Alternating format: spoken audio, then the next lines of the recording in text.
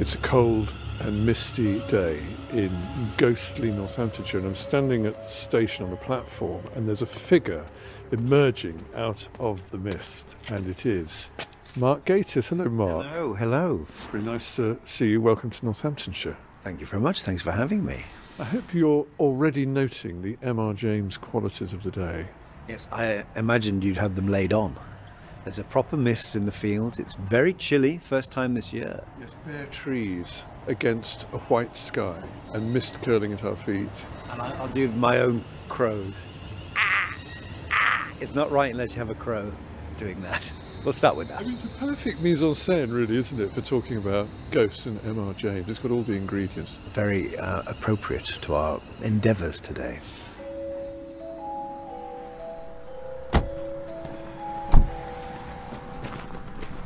Well, welcome, Mark, to Findon. This is the green. It is the sort of beating heart of Findon, not so beating today. It's like the telltale heart, but only one beat every 100 years. It's lovely to meet you properly, by the way. Yes, it's been a while coming, hasn't it? So we did an interview last year talking about ghosts and Christmas ghosts particularly, and at the end of which you invited me to come to your parish here in Findon, because you said it was the most haunted parish in God's own world. I don't know about that. But we can certainly give Borley Rectory a run for its money. Northamptonshire is famously a haunted place, and Findon, I think, is the most densely haunted settlement in the whole of the county. Blimey. Yeah, so we have lots and lots of ghosts. I will literally be the judge of that. And we have sort of, I mean, our lives are different, obviously, but they also overlap, and the overlap is, I think, a sort of fascination with ghosts, and particularly M.R. James. And you are now the ghost meister of Christmas. I'm like the dark father Christmas. I bring things to people's doors that they don't want. It was a family tradition for us to have a ghost story at Christmas. I think it began actually with A Christmas Carol. Yeah, well, I always read A Christmas Carol unless I'm in it. You know, I was in it last year, so I didn't bother because I was living it every night. But I usually read Christmas Carol, and I will definitely read at least one M.R. James. But having spent most of the year trying to make one, it's a similar sort of thing. Can you tell me what was the first ghost story you ever read? I mean, the first ones I ever read were the pan-horror anthology books, Herbert Van Tal, do you remember? Absolutely, I remember. Some of the covers of those books I still can't quite look at because they scare me so much. Eye sockets. Yes, horrible things. There's one with a hand coming through a grave with an eyeball in the middle. That was my favourite. Everything, yeah. I remember the thing that first really fired my imagination were the M.R. James ghost stories, which I read as a boy. My first was E. Nesbit's Man-Sized in Marble. Do you know that? It is a wonderful story about two effigies which come to life. It terrified me. And then I got a book on M.R. James out of the library. I do remember reading Whistle and I'll Come to You and feeling for the first time the grip of terror. I'd never read something that had produced that effect in me before, and thinking, this is a masterwork. I mean, a very good place to begin our exploration is here at Harrowden Books, which is Findon's bookshop, second-hand bookshop run by Mike, and many a musty volume you'll find on its shelves. Nothing could be more perfect. Let's do it.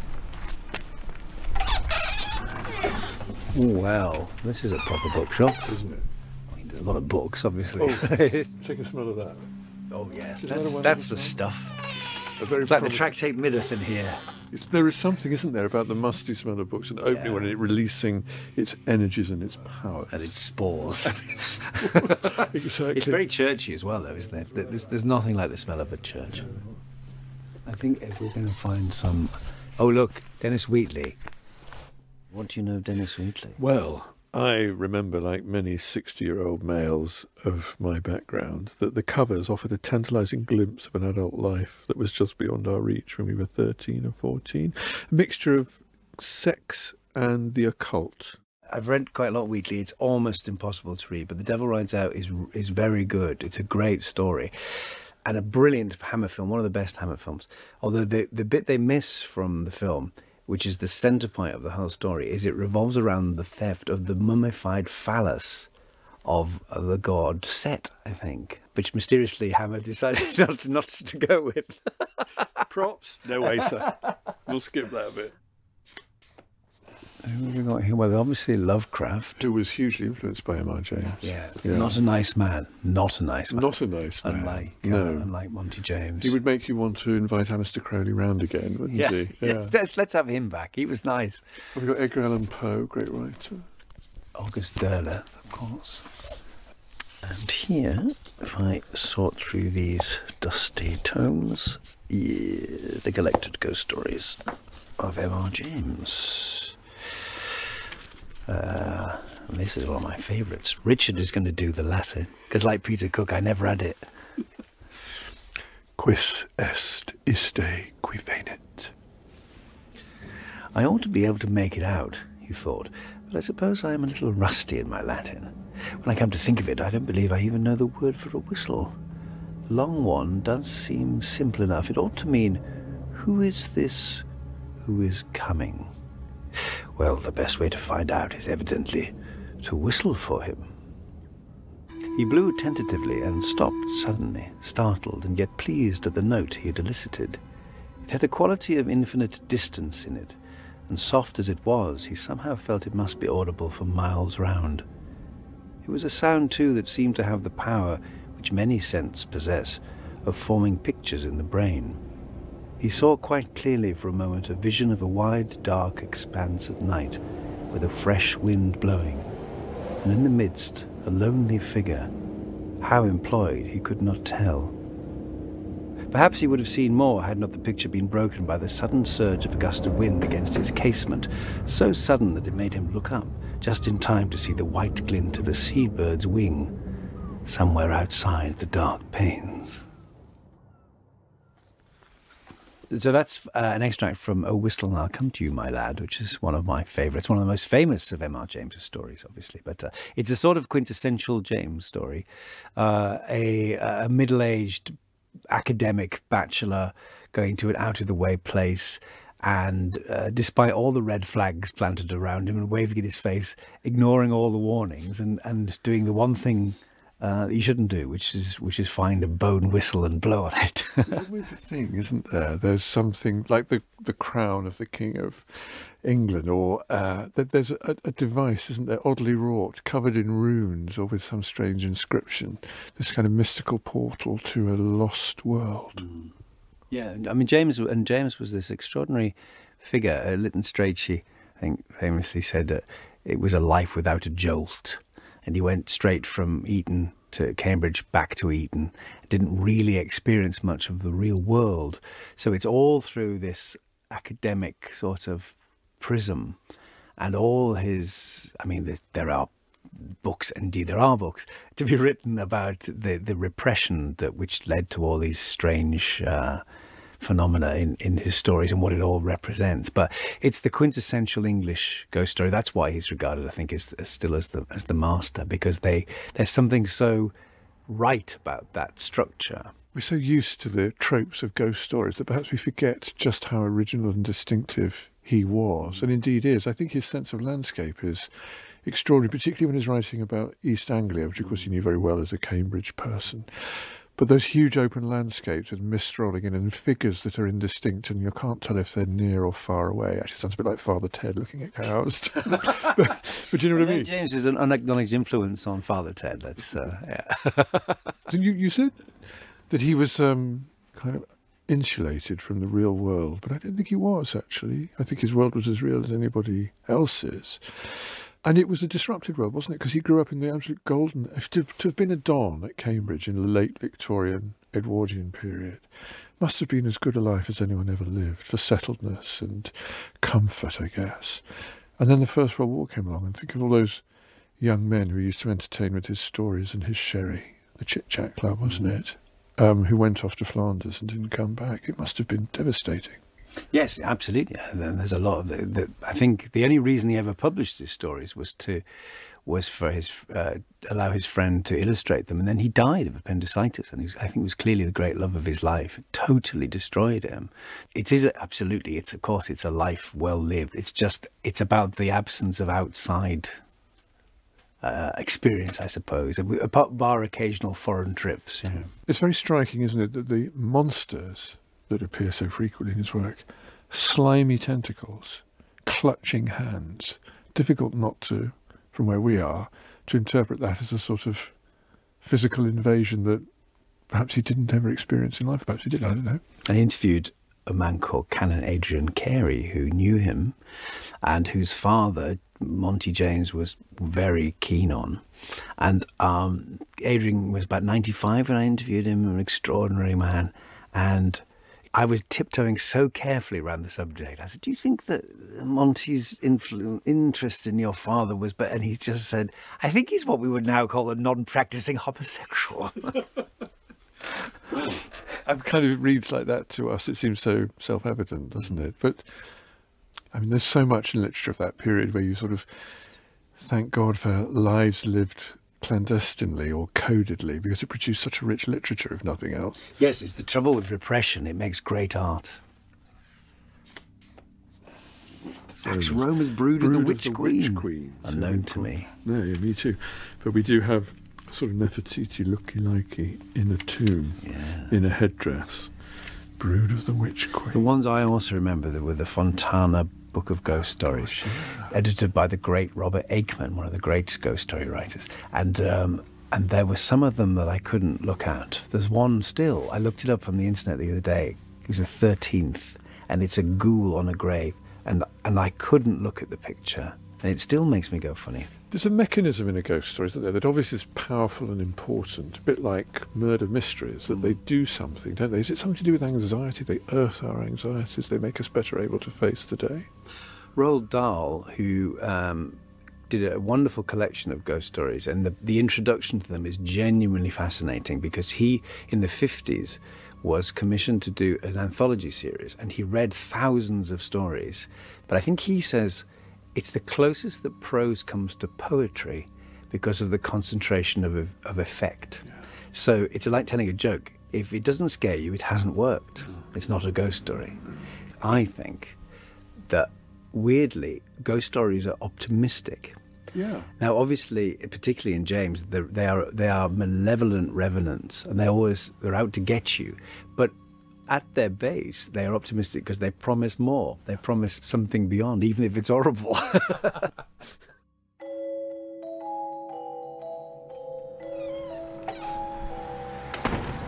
So, Richard, where are we heading now? Well, we're going to Findon's most famous haunted site, which is the girls' school, the old charity school. Did you have a particularly haunted childhood yourself? No, not particularly. I mean, I love ghosts and ghost stories and everything, but I don't think I ever saw or heard one. At school, we used to sometimes do Ouija board, I think, and terrify ourselves. And except me and my friend Porky, I think we both rather fancied ourselves as mediums, so we were perhaps pushing in contrary directions. I think everyone does that, don't they? But also, growing up around the same time, it was a particularly ripe period. You know, all children's programming was vaguely supernatural. If it didn't have a stone circle in, it wasn't worth having. And there was a tremendous spike in sort of supernatural literature, and devil worship is very in, wasn't it? Well, so we had a coven of witches here in Findon. We used to meet in Findon Hall when it was derelict. One of my ghost stories we did in Essex a couple of years ago, Martin's Close, and basically the park superintendent was a huge help to us. And I said, what are your biggest challenges? And he said, raves and Satanism.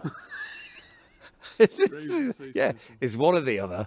And it's the 70s and 80s for me. Childhood, famously credulous time. Did you believe in ghosts when you were a kid? I always wanted to see a ghost desperately, but I don't remember what my belief system was. I was just credulous, I suppose, as you say that. Oh, and me and my friend Porky were obsessed with the occult, and we went to... There was an occult bookshop in London. I bought a book of magic and spells, and we tried astral travelling for a while, but we didn't get liftoff. Kettering. It's not bad, really. So, Richard, where are we now? We are standing outside Charity House, the girls' school, the charity school, which was an 18th century building, and it was once indeed a school for girls, and here the most notorious hauntings in Findon's history took place. An 18th century house, very broad, with a very impressive portico.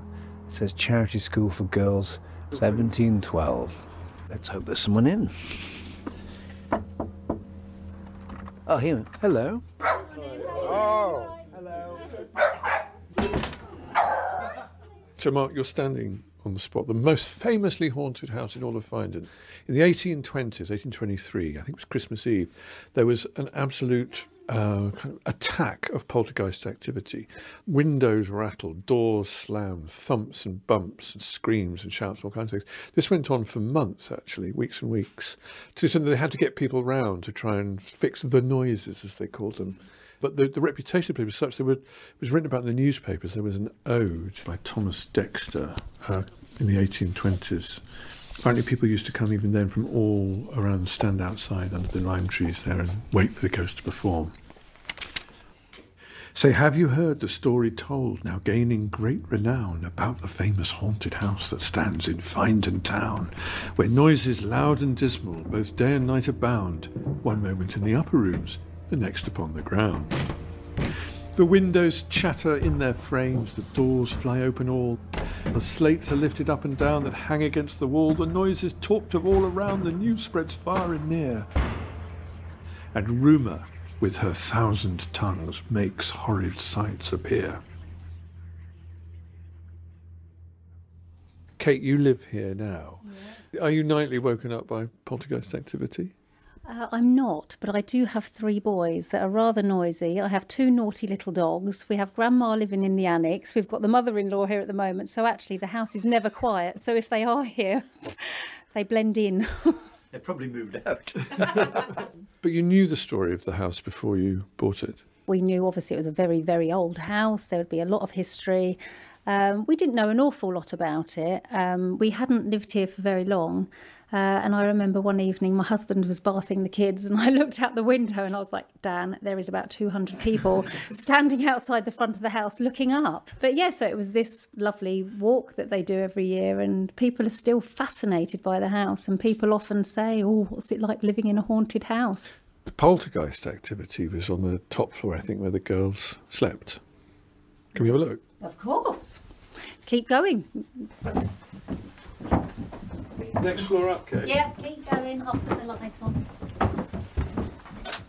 So this would have been where the girls were stashed where they slept at night? Yeah. I would imagine they could have fit quite a few beds up here. It would have just been dormitories and not a lot else. Eventually 3 girls were actually expelled from the school. They were expelled? 3 were expelled, yeah. Suggest that they were found, you know, throwing things and maybe someone caught them out, I guess. I mean, there's a sort of genre of this, isn't it? Because since the 1760s in London, there was the famous Cock Lane haunting, a poltergeist activity.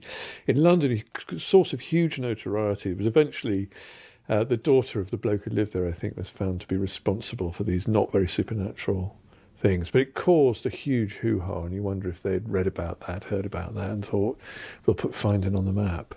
I think it's a pattern that recurs in that way. The Enfield haunting is a very famous one from the 70s, but there was another one, you know, about 10 years before, and it obviously turns of teenage boredom, as you say, or a group of kids, especially adolescent kids in a room trying to spook each other, and then one of them, I'll tell you a story, I've never told this before, it's not a ghost story, but it's a similar thing.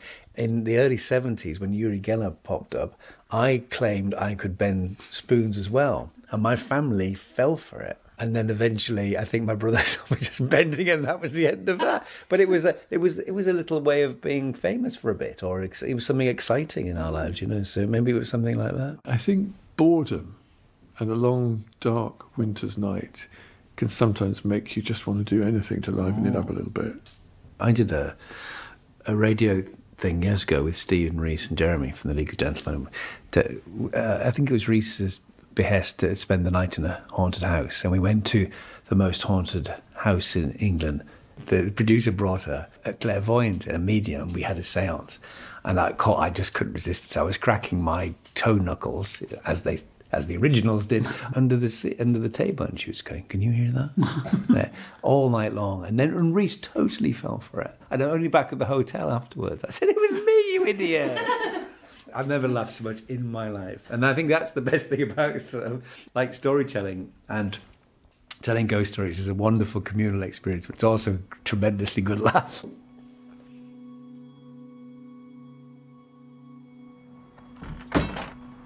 So where are we heading now, Richard? Well, we're going to head to church, but I think we're going to go there via the Holly Walk, another very haunted spot. Marvellous. We've been to the most haunted spot in Finder, but this is number 2, I think.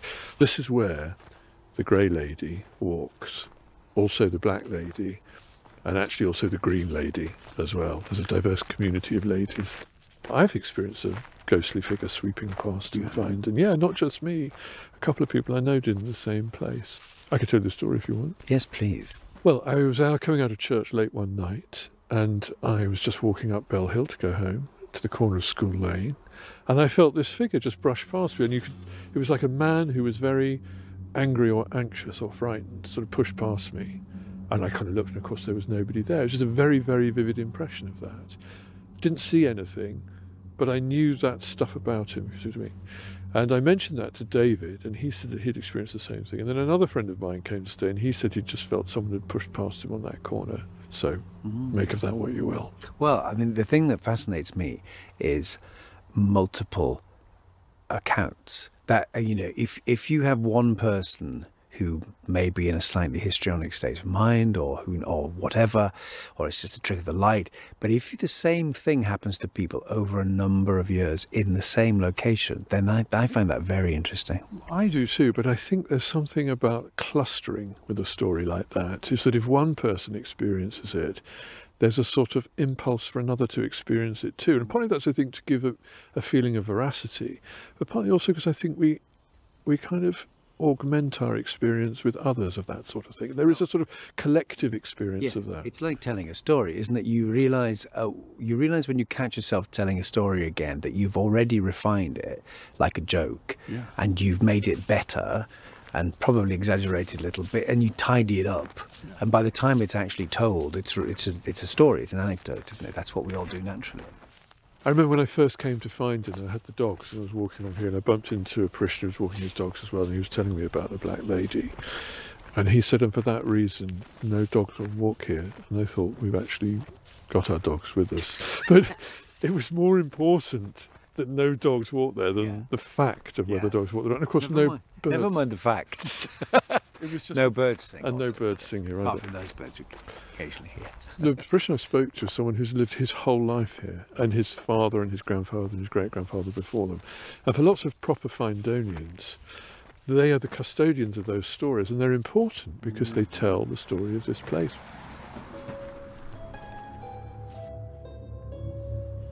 All right, here is the very impressive, beautiful and spotlit Findon Church. Yes. But Richard, you have been erased. I've been erased. My name, sign. I know, on the parish notice board. Parish priest, a black mark. I've been literally. gaffer taped out of history. Oh well, we come, we go. Sic transit Gloria Hunniford. Exactly. The Lich Gate. Yes, it's a lovely lich gate. It's a lovely lich. Does it open? It does open. There we go. This, unusually, is the third church on the site. There was a wooden Saxon church and then a Norman church, and then they built this very splendid church, 1300, 1350.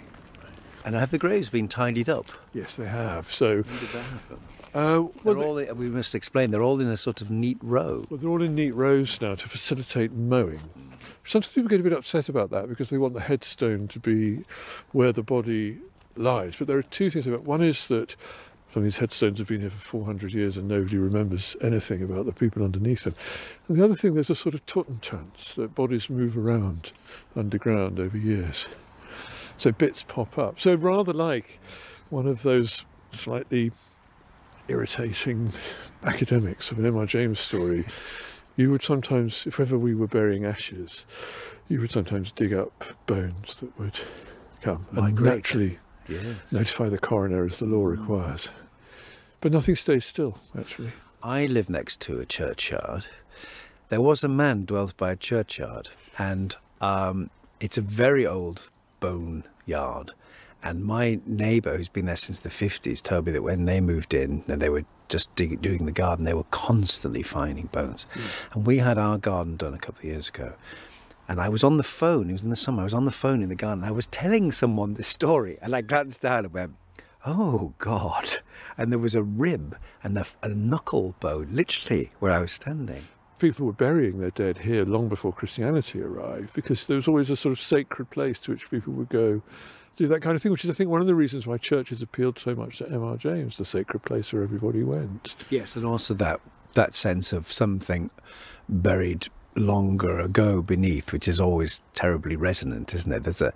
I think everyone responds to that, a sort of psychogeography, or that there might be something even older than you think is there. That's what the stone tape is about, that there's even beneath the earliest thing there's something else, which goes way back. Tradition in Findon on Christmas Day is people go up after church to the cemetery and they visit the graves of their dead. Very Mexican, Well, isn't it? they did at Easter too. It's a very kind of Day of the Dead sort of thing, and there's a kind of gathering at the graveside, and you tell the year's news and that kind of thing. Well, I always say, about Christmas, to me, it's obviously a joyous time, but it's always melancholy. But the older you get, even more so, and you are inevitably looking back and forward. So it's the perfect time for people to come back. Yeah, and as a vicar, nearly every year, Christmas Eve would finish at midnight mass in church, gathered at the crib of a newborn. But very often in the evening you're at Kettering General in ICU, because people die at Christmas. There's a big spike in deaths. Yeah.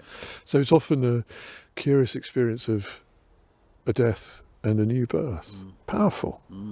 Well, yes, it's powerful stuff, isn't it? I always say that. I was talking about losing my dad last year, and being there at the moment is the most awesome thing you can conceive of, isn't it? It's just like, but I remember being very struck about, I could hear the nurses down the corridor laughing, and I could hear a car pulling up outside, and life goes on. But there's something, it's like when people talk about time slowing down, something extraordinary about that happening in front of your eyes. The only thing to match it really is a birth.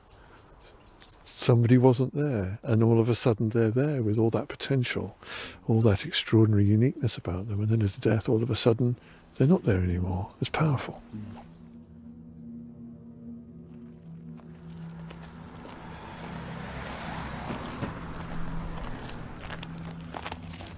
This is the entrance? Tower door, yeah. The west door. So come on in.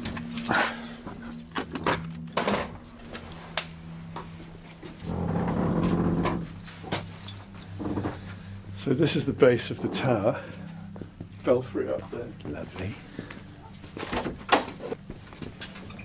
And then this is the church. Beautiful. Here's an interesting thing, Mark. This is come and look at the font. So this is the only survivor of the Norman church. So the font was here for the Norman church. It's 1,000 years old, getting on for it. Smashed up, you can see in the Reformation. Yes. Carvings of the baptism of Christ. And it was thrown out into the field down the road, and it was used as a cattle trough for about 300 years. And then restored, but it's the one thing that remains from that. How long since you last visited? I was last here on my last Sunday, which was Low Sunday in April. So it's the first time I've been back, and I feel like a ghost in my own building, actually, because this was mine. So that's a bit peculiar. And you feel very connected with the people who did what you did. So lots of the incumbents are buried under the flags here. Lots of my predecessors, and you need ancestors, are buried. You said one of your ancestors used to be the vicar too. Yeah. Well, I didn't know about them, but when I first came here, the archivist found that the Christopher and William Coles, who were vicars from 1612 to 1645, he thinks they are direct ancestors of one of them. We've never been able to prove it, but there were no other Coleses before them in this part of the world, and so he thinks they are. Wow. So this is the list of incumbents on sign. Yes, from 1217, when Geoffrey de Thouars was the first rector that we know about. And then if you go down the list, the second column, 1615, 1642, Christopher Coles. William Coles. Yeah. There they are. Then if you go down another column and a half, there's me. It's official. There's this interesting thing you get when you're an incumbent, is that you realise you occupy the stall that somebody else occupied long before you, and you hope someone will occupy long after you too. And you sit there, and early in the morning you would come in, say your prayers, And the sun would kind of come through the clear story and print on the opposite wall, and you would look at that and you'd think somebody did that in 1300. And that's just powerful. Whatever you think, I think there's a power in buildings. I love going to churches. My parish church where I went to school as a kid, Heinton, which is a Saxon church, is a very beautiful church. And really, whenever I come into another one, the first thing I see is that one. Mostly from Christmas carol services as a child. I sort of look at the model and see what's different, you know, because it's so evocative still. It's so interesting for me to hear someone like you who has all those reference points in your life, and for whom church is a sort of part of the furniture of your life, but without faith, without belief. Did you ever have it? Not really. Well, obviously, as Alan Bennett talks about, he was a fervent Anglican until someone took him to one side and said, "There's no such thing." I mean, it was a very lukewarm religious upbringing. Also, by an extraordinary twist of fate, and I think just because we had to have a letter signed, and I just lost it or something. I was opted out of religious studies at primary school, as if I was some sort of heretic, and I just lost the letter, so I missed all that. I've always been very interested in it. The story of Christ I'm slightly obsessed with. It's the greatest story ever told. It's a great story. And I love Jesus films, particularly. I watch them all at Easter. But I have no faith, no, and I don't think I ever really have. I was a chorister when I was a kid, so I grew up with all this, deeply shaped by it. But I thought it was all complete nonsense until I didn't. And now I'm interested in how... It's germane to what we've been talking about. What's belief? What's the thing that is decisive in you thinking something is real and something is not real? That gets very indistinct for me sometimes. I think ghosts is an interesting one, that they pop up and jump around in that gap between what we believe and what we don't believe, and make us ask ourselves. Growing up, I had an unhealthy obsession with death. I mean, anything morbid and odd. I was very interested in the paraphernalia of death. I just loved all the Victoriana and all the sort of the idea of professional mourners and funeral mutes, and I loved it. And very, very unhealthy. But I'm terrified of dying. I'm less terrified now.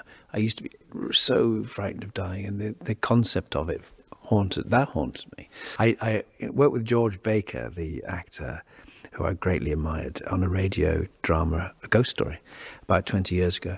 And he was telling me about a workshop he'd done with a promising young theatre director. She took them to a graveyard and wanted them to sort of get into an open grave or something. And he said, "Don't go looking for death, it will find you soon enough."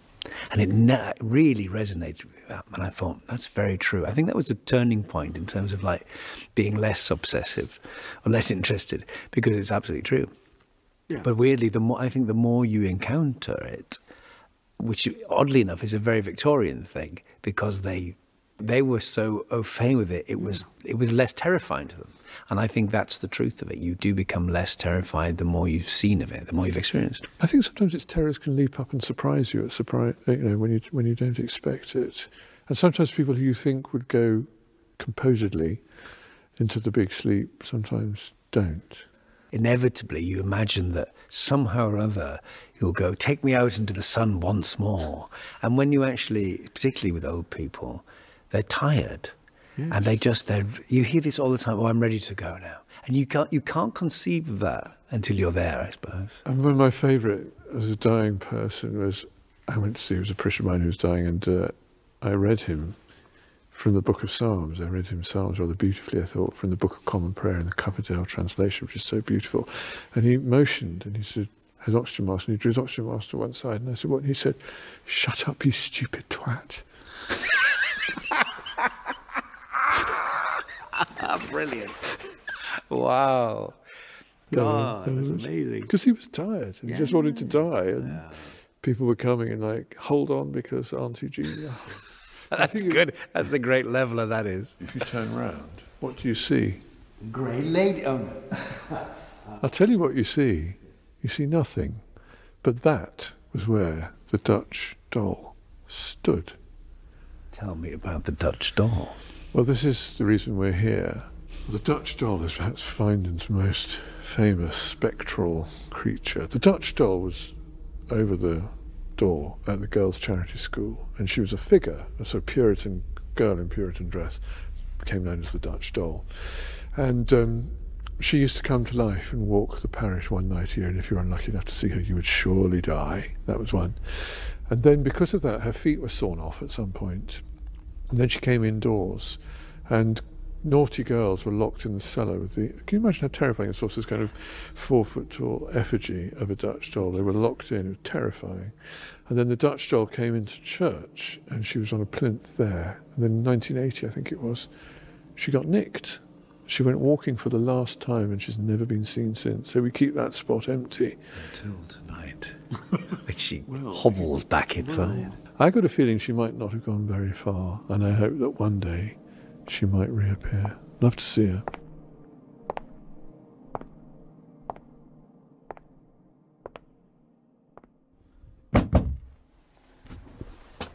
It's a twisting, narrow stair.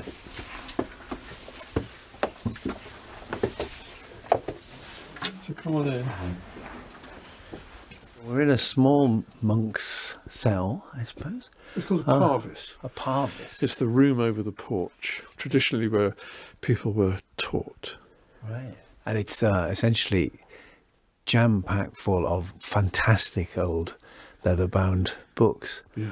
Are they all cursed? They're all cursed. Yes, good, Each one good. individually cursed. Well, that's your tour of Findon, Mark, including its most haunted spots. I just wonder if there's anything of its ghostly heritage that has impressed you or challenged you? No. I've had a lovely day. No, I mean, it's the same thing I always feel. I don't believe in ghosts, but I'm frightened of them. And I'm a hopeful skeptic. Yeah. I think there's something in it. I just don't know what it is. I don't think it's the spirits of dead people. I think it's something more to do with physics than the supernatural is in fact something to do with physics that we don't yet comprehend. Do dead people come back to visit us? Do you think they do? No. I don't believe in the soul, so I think there is a beginning and an end, and that's it. Is that the hinge, do you think, over which this moves, is whether or not you think there is life beyond this life or not? Yes, I suppose it is. Yeah, and as I said about the ghost story being strangely an optimistic form, because even though it might be promising something not very nice after death, it is at least promising something after death. But you believe in the, as it were, the Holy Ghost. But does that mean... Not just the regular Holy Ghost. But do you believe in ghosts as the spirits of the dead? Do I believe that people come back in spectral form? I mean, I don't, although I've witnessed and experienced moments whether you could offer that explanation. It's not an explanation that I find particularly compelling, but I'd have to say that I'm agnostic, I think, because I don't think it's something I would entirely ascribe to something happening in our psychology, brain function, I don't know. What have you experienced then? I've only ever had one. I was called out by a very, very anxious couple to go to their son's flat, which was in a converted factory, 19th century. And he was 17 and he lived in this flat. And I got there and they were so scared they wouldn't come in. They said, oh, there's an evil spirit or something, ghost. And I thought, okay, this happens a lot, you know. So you go in and you say reassuring words. And I went in and it was a boy's flat, you know. There was pizza boxes, ashtrays, that kind of thing. And I was just going, oh, well, you know. And then I opened the kitchen door and I walked into the kitchen and it was bright and spotlessly clean. But everything in the drawers and the shelves have been taken out and arranged in these patterns on the surfaces and on the floor. It looked like an Andy Goldsworthy sculpture, but it was just sinister. There was something about this patterning of these random objects that I got this absolute feeling of dread, and my blood ran cold, and all those things you're supposed to feel when you see it. Nothing supernatural about it, but it was a sign of something that was just so malevolent and so awful that I really, really got frightened. And I kind of backed out and I sprinkled some holy water and I left a crucifix and I said a psalm. It was really frightening. I always come back to the thing of Carl Sagan's thing of extraordinary claims require extraordinary evidence.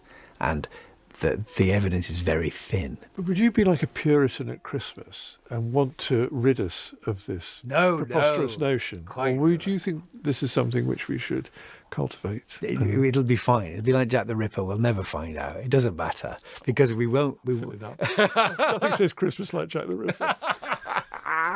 No, I wouldn't. Of course, wouldn't want things to just be explained away. It's boring, but it's a rich brew. We're both agnostics, aren't we? Because that liminal place in the middle of them is a fascinating place to be. And also, I've never felt that belief in the resurrection means that you have to unbelieve evolution through natural selection. It's never seemed to me to be a rival claim in a way. I think you entertain, using the best of your ability, a world that is full of surprises and mysteries, some of them that we can set out and some we can't. Signs and wonders. Yeah. That's a rather good ending.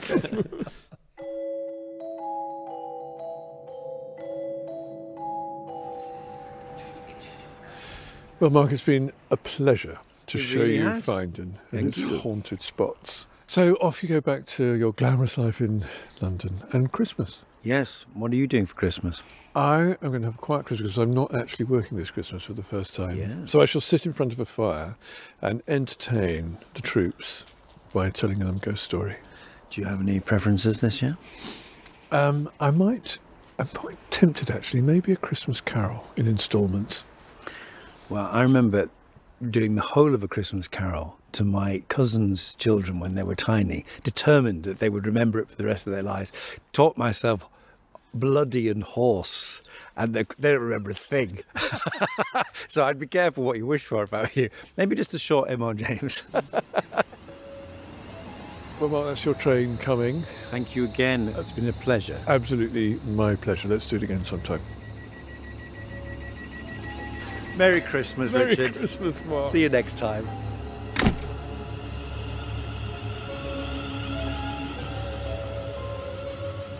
Hunting Ghosts with Gatiss and Coles was presented by Mark Gatiss and Richard Coles. It was produced by Gareth McLean and Simon Barnard. Sound design was by Charlie Brandon King and music by Evelyn Sykes. It was a Bafflegab and Uncanny Media production for BBC Radio 4.